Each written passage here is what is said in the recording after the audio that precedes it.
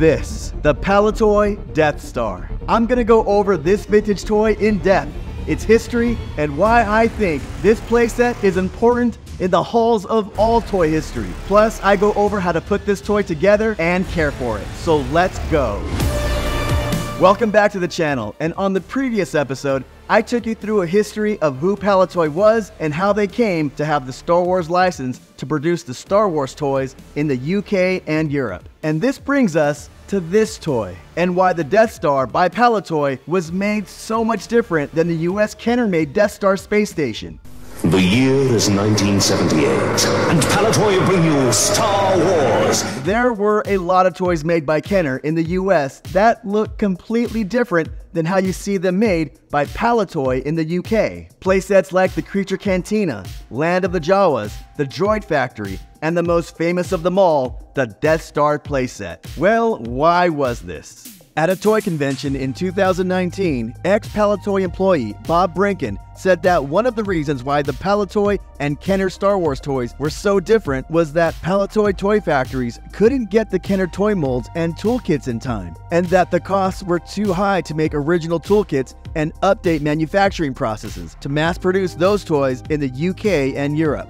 So other methods had to be used with the tools and materials available by Palitoy factories at the time. So that's why in the case of the Creature Cantina and the Droid Factory, they used the cost-effective method of vacuum forming to make the plastic bases. And then they supplemented injection molding with smaller parts like stands and doorways. And since the Millennium Falcon was so expensive to produce, it wasn't made in the UK until 1980 for the Palitoy Empire Strikes Back line of toys. Also, as in the case of the X-Wing, in the US it came with electronics, like the laser cannon, where you can pop in batteries and by pressing a button located at the rear fuselage, a red light would come on at the nose of the ship and a buzzing sound would be heard. To make production cheaper and price points affordable, in the Palitoy version, that was removed.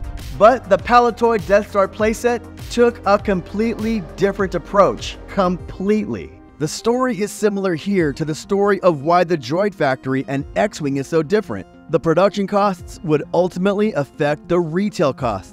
And sales folks over at Palitoy had to reassure retail stores that this was gonna be a hit since Star Wars was an untested toy from a movie. And toy store retailers had no idea if these Star Wars toys were gonna be popular and sell at all. So prices for the wholesale of these toys had to be reasonable for stores to commit to pre-orders and stocking their shelves. This meant that cutting the production costs would make sure the price was right for UK retailers. And the heavy cost of injection molding ultimately meant that they would also have to mark up toys to an unrealistic retail price. But there was also another reason.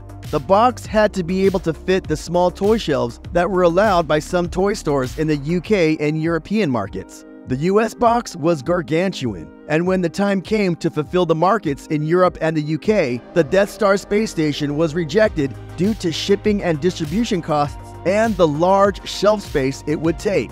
So Palitoy designers submitted designs to 20th Century Fox, Lucasfilm, and Kenner that took the concept of a round Death Star playset with 2 stories of play, separated by 4 quadrants of 10 rooms for play areas. The biggest change is that this playset was made mostly of heavy cardboard. And here is the package that I just got. I ordered this playset from Rogue 5 Toys on the internet, a seller that I completely trust. I've even met these guys at toy conventions. And when you buy fragile items like this, it really matters who you do business with. And the reason why I like sellers like Rogue 5 Toys is that they just don't give fair prices on items and know what market prices should be. They also base the price off what condition the item currently is in. Plus, they are collectors themselves, and packaging is just as important to them to make sure the item gets delivered safe and in the same condition as you saw the item pictured in. So when you buy an item like this and you don't know the seller, be afraid. Be very afraid. I'm kidding. Go on collecting forums online or in Facebook groups and ask other collectors if they have done business with them and their experience with that. You may be able to afford not doing that for less expensive items, but for more fragile, rare, and expensive items, Don't chance this. I have to admit, these videos are the most I have researched for an episode yet, and to make videos like these possible, there are links in my description that support my channel, like visiting my website to find my merch shop, as well as collecting supplies to keep your collection safe and displayed perfectly. Even by liking this video and subscribing for more videos like this, it supports this channel. I also want to thank my supporters on Patreon, as well as my members right here on YouTube. Without your support, videos like these would not be possible. The links are down in my description for you to join my awesome communities and make these videos possible through your generous support. And now, let's go over what came inside the box, starting with the box itself. Released in 1979 by Palitoy, this retailed in the UK for average prices of £9 back then, and in today's money, that's $42.40, so not a cheap price for a child's toy. The outside box depicts a boy in a red turtleneck sweater playing with the toy on one side, and on the opposite side, a quadrant of photos showing the different play features of this set. And on the side of the packaging, we see the first 12 available action figures from Wave 1. Note that they included the vinyl cape Jawa, showing that this indeed was an early production photo to be put in circulation in the life of the Star Wars toys, as by 1979, only Toll Toys in Australia was making the vinyl cape Jawas at the time and into the 1980s. There were never cardboard inserts issued with this set. Instead, the original box would have come with 2 plastic baggies, one for containing the plastic parts and one containing the cardboard pieces. Inside the bag with the plastic items came 6 clear action figure stands, 2 laser cannons similar to what the X-Wing used, 12 clips, even though only 10 clips are needed, 2 are just extras, 1 black plastic turret base, 2 trash chute pieces, and 1 yellow-orange see-through plastic turret shield cover. In the baggie with the cardboard came these pieces, and there should be 9 cardboard pieces. 1 wall section labeled A, 1 wall section labeled B, the trash compactor wall labeled C, the tunnel section labeled D, a small floor section labeled E, the cell block floor section labeled F, a floor and wall section labeled G, a circular card ring which does not have a label in the instructions, and the circular base which also doesn't have a label in the instructions. This cardboard feels like heavy, thick puzzle pieces that preschoolers would play with, almost like thin particle board. The instruction manual was 1 sheet with 2 printed sides, and even though the front box calls this playset simply the Death Star, on the instruction sheet it names it Death Star Play Center. And some boxes included the now ultra-rare Palitoy mini catalog. Following the instructions is key to putting the cardboard structure in place. And in doing my research, no digital versions of the instruction manuals exist, at least none that I found. So I'm gonna do you a solid, and let's go step by step on how to put this thing together. Take the wall labeled A and fold it 90 degrees. Then place the clips at the lower ends to stabilize it. Then take the trash compactor moving wall and fold it to form the floor, and then slide the tab into the left-hand slot of section A. Slightly bend the ends of the tabs to hold it secure. Make sure not to force any of these tabs through the slots so you don't fray the edges. It's an almost 50-year-old toy and super delicate. Next, get the wall section labeled B. Fold this to 90 degrees and place the clips on it to stabilize. Take section A and gently securing the trash compactor section, slide section A into the slots of section B. Next, get the tunnel section labeled D and fold into a hexagon shape, keeping the open side to the top. Fit this into the hexagon-shaped opening on section A, first by sliding in one end, pressing the back into position in the central column, then sliding it across to the other end. I would be lying if I said this wasn't nerve-wracking. Take the small floor section labeled E, it's the one with no square cutouts, and fit that into position. Open the circular base and place it on a large flat surface with the Star Wars illustration logo facing down and the mirror side facing up. Now gently glide the assembled wall sections, matching the floor and walls to the holes in the base. Just use the trash compactor floor as a guide to where the walls should line up. Next, fit the clips into the base holes and make sure they're secure. Sometimes you get these vintage items dirty and grimy. I use fragrance-free and alcohol-free baby wipes to clean these items and then let them air dry before I assemble them. You can get this item and more supplies at my website, thepadawancollector.com. The link is in the description. Assemble the two halves of the trash chute and fit that into the square cutout in the floor section. Fit the floor section, locating the trash chute into the hole in the wall of the cell block. Take the combined floor and wall section, labeled G, and fold the floor to a horizontal position and fit its clips into the bottom of the wall section. Fit it in the remaining hole in the base of the playset. Lock the tab into the top of the central column, then fit the floor tabs into the wall slots. Then take the circular card ring and fit this into the central column.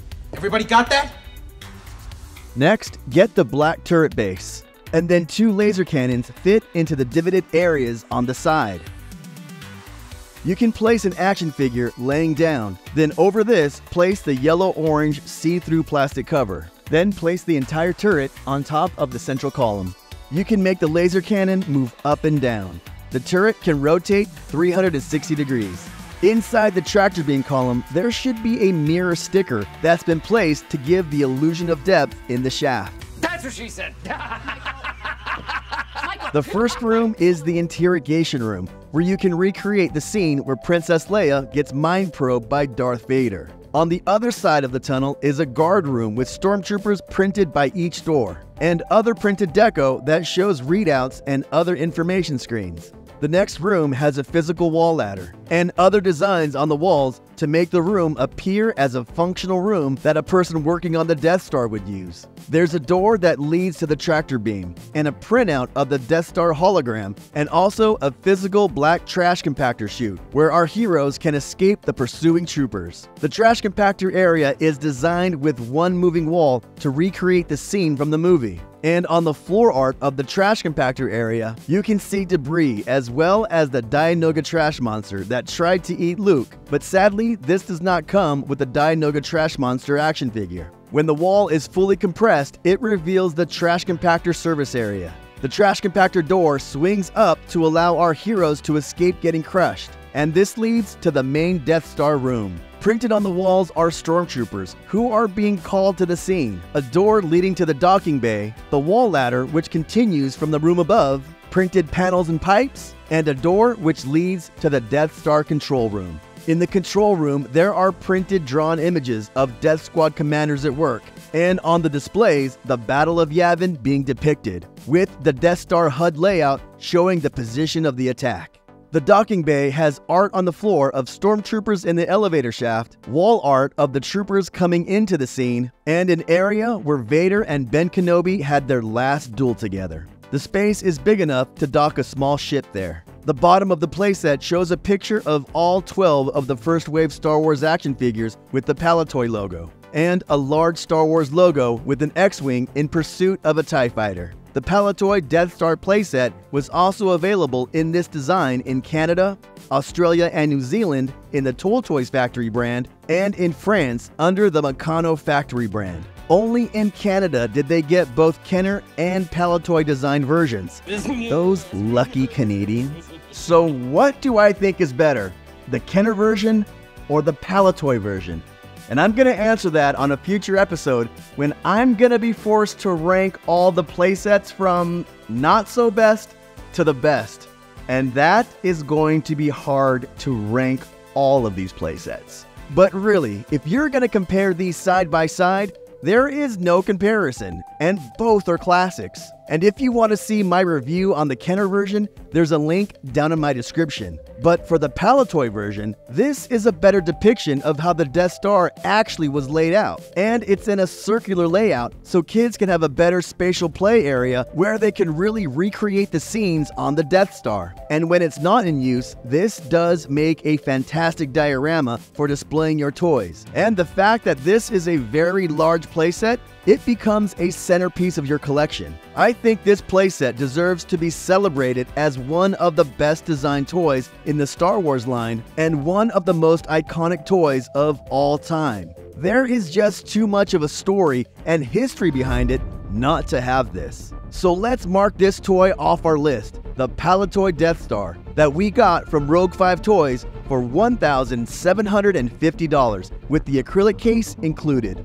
And you can get my collecting sheet for your use at thepadawancollector.com. But we are nowhere near done with our Palitoy story yet.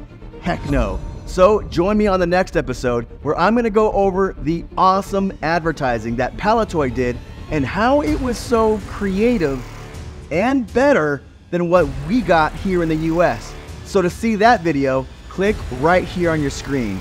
And as always, my friends, thank you, and I will see you next time. If you're new to the channel, check out the welcome video, or just check out the next episode. And please subscribe if you want to follow the journey. And remember, there is no shame in being a Padawan.